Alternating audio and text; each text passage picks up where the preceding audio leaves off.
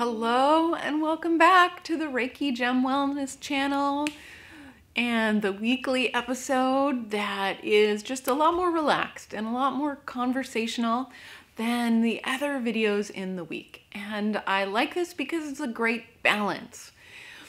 It's a good balance between like focused learning and just free flow discussion.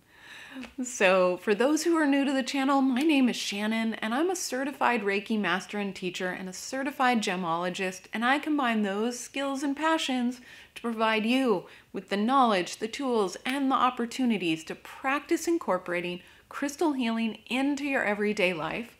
And these videos also support that.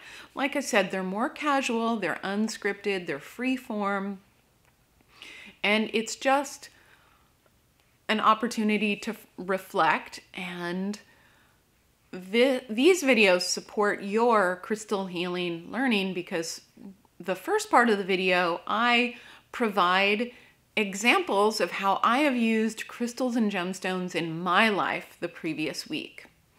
And then the second part of the video, I answer your most frequent questions about how to use crystal healing to support you improving your life.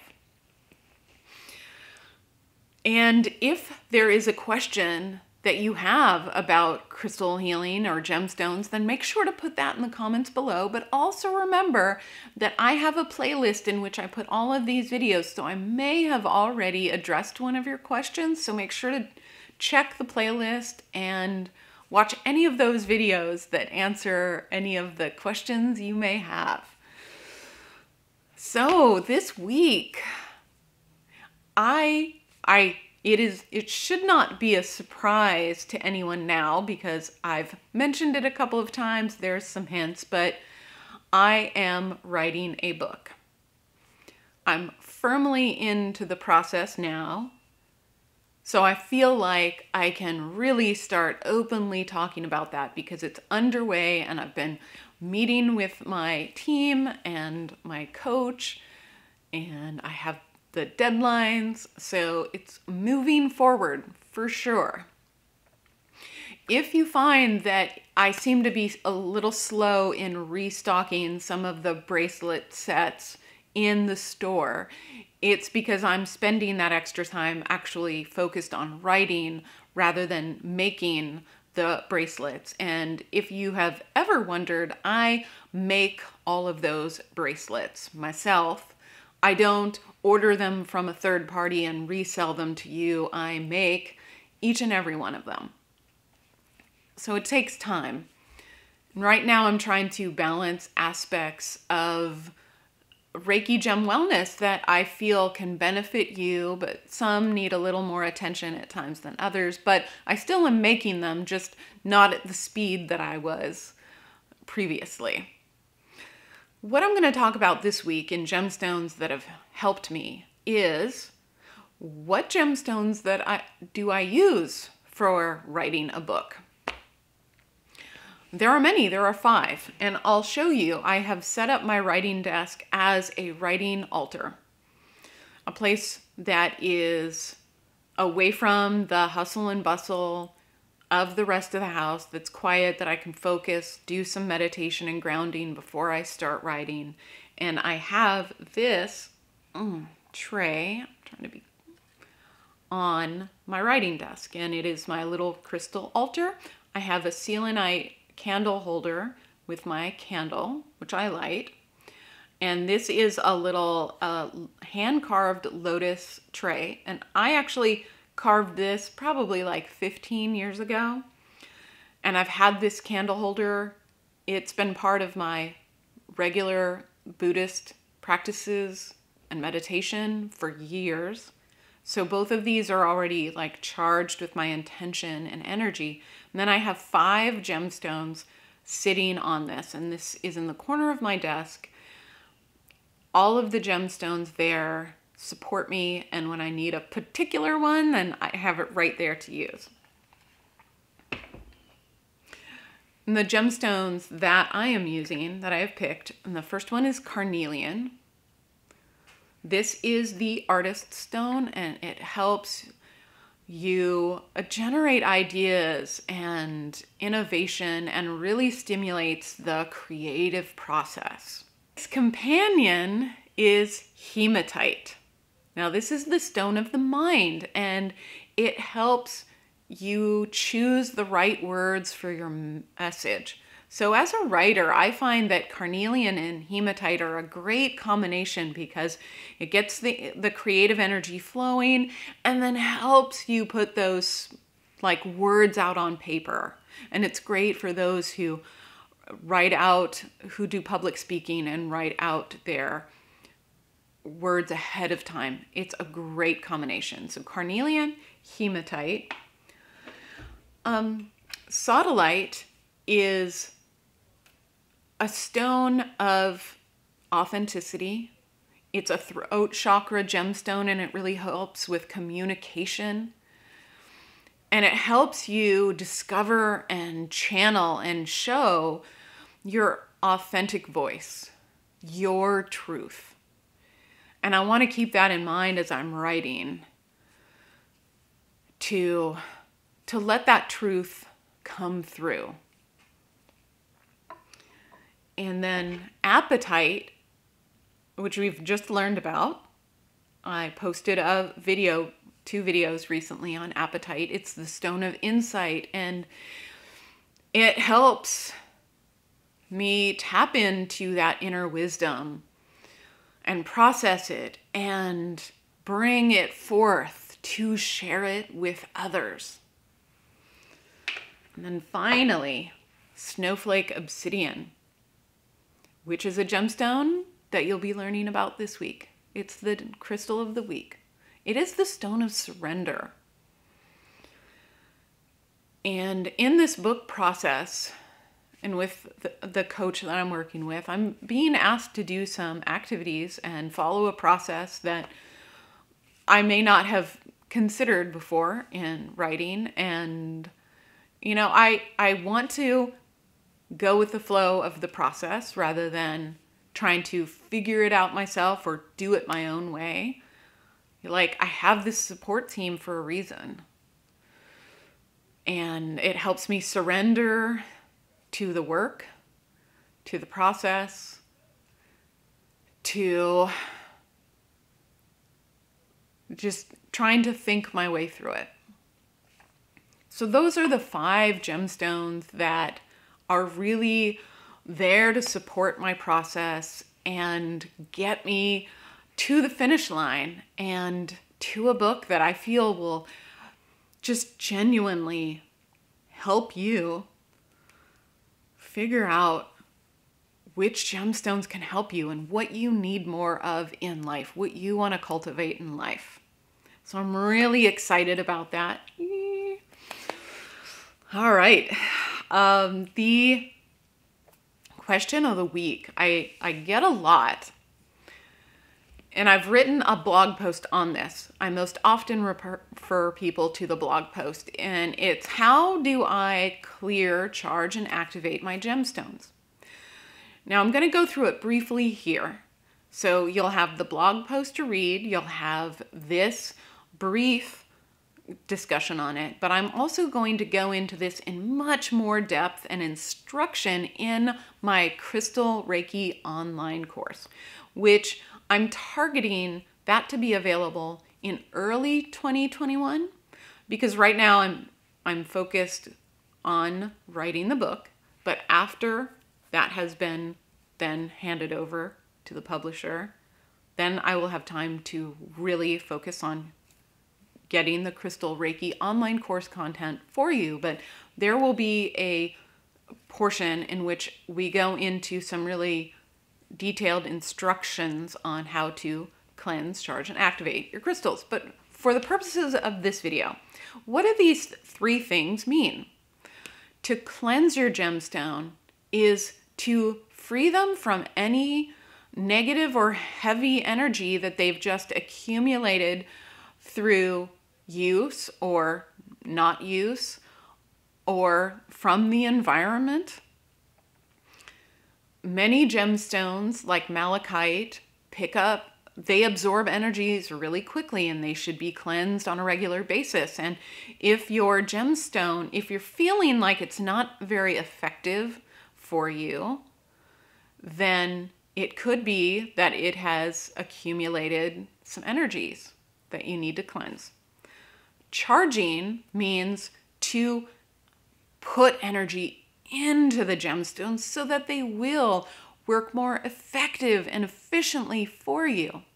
And activating the gemstones means that you are giving it an intention for your life. So those are the three areas there. As for cleansing crystals, there are several ways to do it. There's no right or wrong way. It is your personal preference which ones you use. One of the most common ways to cleanse crystals is with water. My favorite is with rain. I have a little bowl that has some filigree so water can drain out, but I have a bowl near my desk, and when I feel like my gemstones need some cleansing, I put them in the bowl, and when it rains outside, I run outside with my bowl and I put it out there so that the gemstones can get rained on and cleansed and cleared.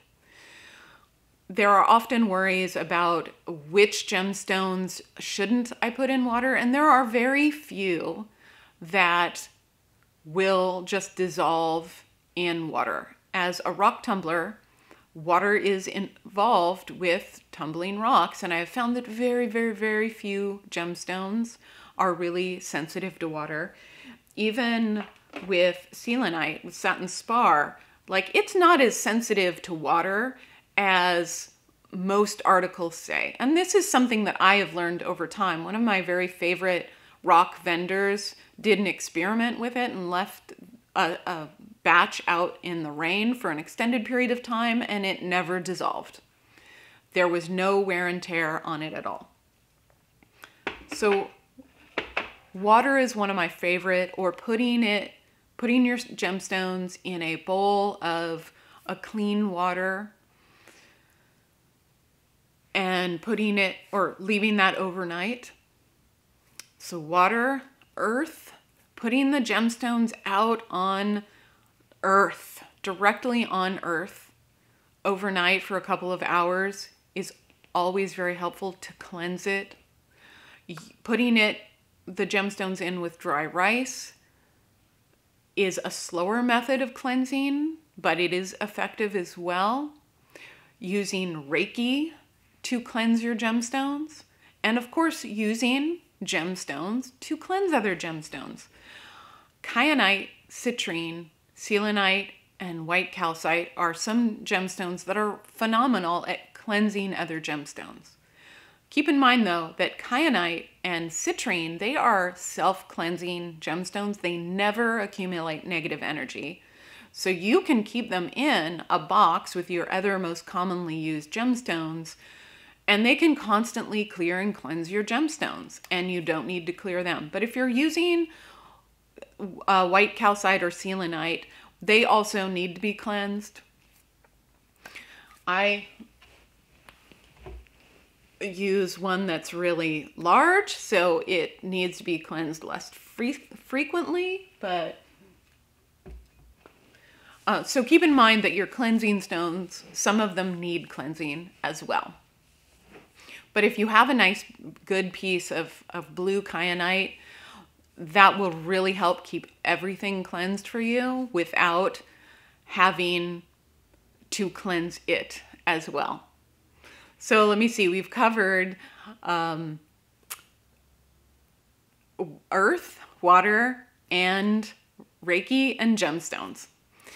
Some methods that people use that I don't are sunlight and salt. Salt is very cleansing. However, it's very caustic. It's very harsh. So I don't put my gemstones on a bed of salt, and I don't put them in salt water. Can it be done? Yes, but I find it pretty harsh and I don't do that. And I don't put my gemstones in the sunlight to cleanse because so many gemstones are sun sensitive that they may just fade.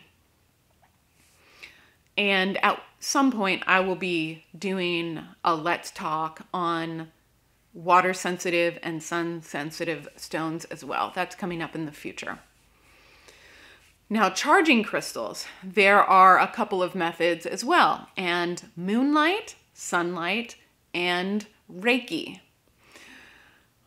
The one that I use most frequently is Reiki because it's here for me all the time. I have it and I can use it anytime that I want. But putting your gemstones out in the moonlight, especially the full moon, is a fantastic way to charge your crystals with that wonderful moon energy. It's an energy that feels really good. So while I do use Reiki to cleanse and charge my gemstones on a regular basis, I do take the opportunity to put my gemstones out on a full moon night to soak up that energy as well. Sunlight will charge it, but I only do it for a little bit of time, only like 10 or 15 minutes. And even then, I generally don't do that one, but it can be done. Then activating your crystals. This means turning it on to a specific intention. So when you get a new gemstone and you're going to use it, so if you get a brand new gemstone, like say I just got this one, I would cleanse it, I would charge it, and then I would give it an intention. And it's very simple. All you have to do is hold it and like, Howlite, I would like you to help me with patience when I'm frustrated. That's it. That's it. Your gemstone is ready for use. However, some people take the extra step of activating it with a sound. So you can use either a Reiki Kodadama, which is something that can be learned in my Reiki Level 2 course, which, if all has gone right, should be out already and should be available. Or using a bell or a chime near the stone to activate it. But the most important is that you give it an intention. Like, I would like to be using the stone for this. And it could be for multiple things. It could be, I would like stress relief, good sleep, and patience from the Howlite. Like, it can have multiple purposes, just as long as you know when you pick up what situations you're going to pick up and use that gemstone for. All right, so that was a little longer than I expected, but it's a question that I get so frequently. And if you still have questions, if I have left out something, especially one of the methods, because there are so many methods for cleansing and charging, then make sure to put that in the comments below as well. But thank you so much for joining me again this week, for talking crystals and how I'm using them. And I hope you have a fantastic week. Thank you so much.